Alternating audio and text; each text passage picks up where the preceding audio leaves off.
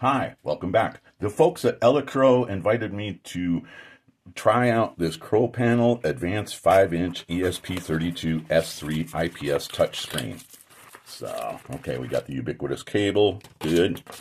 Let's take a look at this beauty here. Okay, so we got a spare crow tail with some jumpers.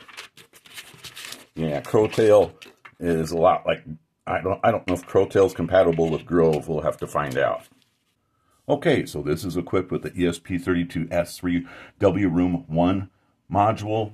That's the core controller with a main frequency up to 240 megahertz. It's equipped with 512 kilobytes of SRAM, 8 megabytes PSRAM, 16 megabytes of flash. This is a capacitive touch IPS panel, 178 degree wide viewing angle, 800 by 480 pixels, and 5 inches wide.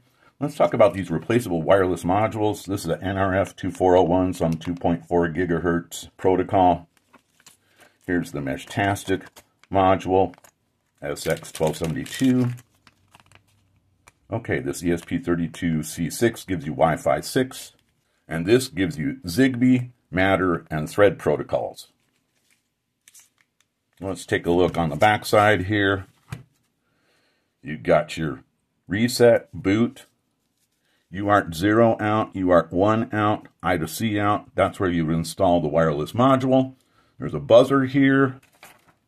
Got charge and power LEDs there, USB-C port, and that's your UART 0 in. There's some functional dip switches here. You can install a real-time clock coin cell battery. Got a battery port, speaker, TF card slot, and a microphone for speech recognition and synthesis functions. Let's see what the out-of-box experience is. That's cool. All right. I want to get this so we don't get a bunch of lines here. Okay, analytics. So it's LVGL compatible. There we go. That's the LVGL demo. All right. Look for the link in the description down below. Thank you very much.